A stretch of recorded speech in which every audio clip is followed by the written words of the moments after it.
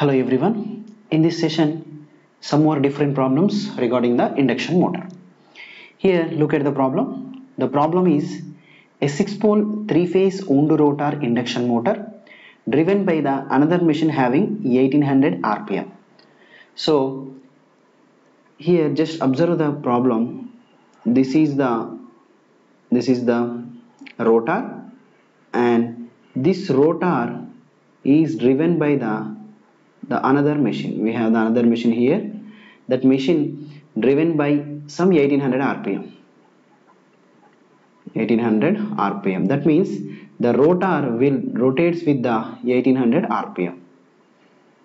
The rotor will rotates with the 1800 rpm. Yes. And the rotor of induction motor is connected to the 50 Hz system. So already again the rotor is given to some supply. We don't know how much of supply, but supply has some frequency of 50 Hz. So it rotor taken supply. Here the thing is supply rotor is excited by supply. This is the very important thing. Don't forget the thing. Next, if the mechanical rotation of the rotor is in the same direction as rotor flux rotation, this flux will rotates, so it will be flux also having the rotation of the same. Rotor flux also rotates with the same direction. Both are in the same direction. Then the frequency of the stator voltage will be, so we have stator, we have the stator is here. Just take it, this is the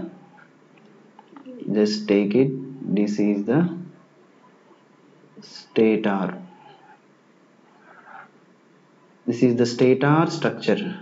Stator, here the stator doesn't have any supply, but stator will have conductors. We have conductors. The rotor will produce some flux. The flux will be induced here and the EMF will be generated. Okay, so what is the condition for EMF generation? Whenever there is a relative speed between the conductors and the flux, here the conductors is constant and flux is the rotation, then the EMF will be generated.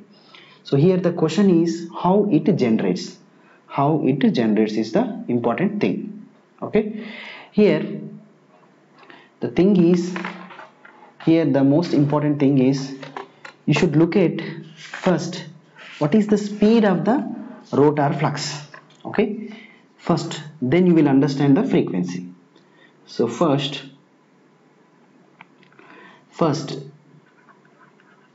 rotor speed, the rotor speed nr equaled it is driven. So look at here, it is driven by some machine with the 1800 rpm. Just take it, it is rotates with the 1800 rpm, and he mentioned the rotor have poles is 6. He more 6 poles, rotor consisting of the 6 poles, and here the supply, already the supply is given to the rotor. He mentioned that is the 50 Hz.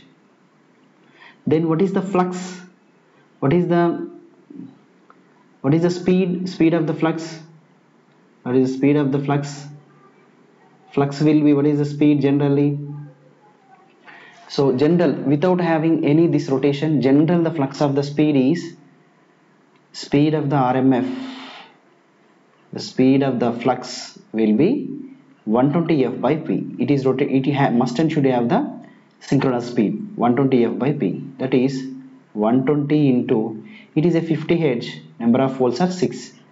Then we have 20 times. So flux, rotor flux having the speed of 1000 rpm. So without having any rotation it is 1000 rpm, but already the rotor rotates with the again 1800 rpm. It already rotates with the 1800 rpm. Both are in the same direction. So this in the flux have the 1000 rpm and the rotor is rotate with the 1600 rpm. So we can write overall speed of rotor rotating magnetic field will be so rotor is already rotates with the 1800 rpm and it again had the 1000 rpm, then it rotates with the 1800 rpm, again it rotates with the 1800 rpm. But what is the question there? The question is to find out the frequency generated in the supply, frequency in stator, okay. We should find out the frequency in stator, that is the stator frequency. So to find out this, generally the stator speed equal 120 f by p, general the speed of the flux of the stator rotating magnetic field speed is 120 f by p. Here we don't know, so we know the speed, we know the speed, the speed value already it is the stator stator rotating magnetic field and rotor rotating magnetic field both are rotates with the same speed. That speed is 2800 rpm, okay. So just it is the speed flux will be 2800 rpm and 120 into, we need to find out the stator frequency and number of poles are 6, then 620 times and 20 140. So the frequency generated in stator will be the 140 hertz, So this is the problem to do like these problems. So always is not giving the supply given to the stator, you should take the output from the rotor. Sometimes he reverse it. Means he give the supply to the rotor and again rotor rotates with the some support, some backup. Then he find out the, whenever we have the flux is rotation, then automatically EMF generated. Stator doesn't have any supply. That's why stator having some induced EMF, then he will find out like these problems, okay, like these problems. This is very, very important model. It's a different model actually.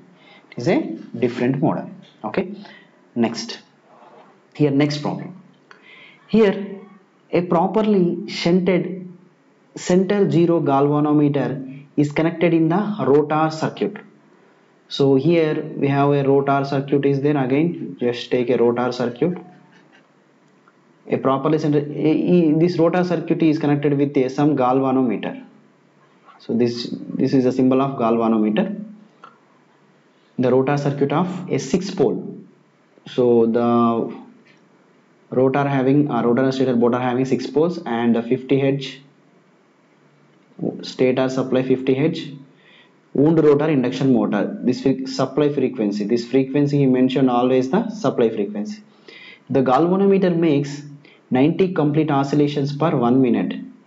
So number of oscillations are 90 per 1 minute, and calculate the rotor speed. What is the rotor speed? Okay, so this is the thing. So whenever the problem is like this, the simple way to do the problem is simple. That is, generally this is 90 per minute oscillations. Oscillations generally represents frequency. How the oscillations will represent generally related to frequency. How it is? It have the rotor have galvanometer oscillations 90 per minute, that will give the frequency of rotor. That is Fr. How can we find out that is 90 by 60? So we will find out the FR value is 1.5 hertz. 1.5 hertz. And we should find out the speed, and we know this is the FR. From this, the stator state, we have a relation between the stator frequency and the slip times of rotor frequency. Stator frequency, supply frequency 50, we don't know slip, and into 1.5, then slip equaled 50 divided by, not this reverse formula, actually the rotor frequency equals slip times of stator frequency. So the rotor frequency, you know, the 1.5 slip into 50, and this is the 1.5 by 50. So by doing this we will get 0.03. So what is the formula for the speed? General formula, the speed formula equaled ns into 1 minus s. So ns is the 120 f 120 into 50 by poles are 6 and 1 minus 0.03. By doing this we will get the rotor speed is the 970 rpm. 970 rpm. So this is the problem when he given the oscillations. The oscillations means itself it is a rotor frequency, and this is 90, you should convert into minutes into second. So in order to convert this, just by doing the 60, then we will get the rotor frequency. Okay, this is about the different problems. One is the problem related to the supply is given to the rotor. The another problem is given to the, if the rotor having some oscillations, that is the problem. Okay, I hope all of you understand the session. Thank you.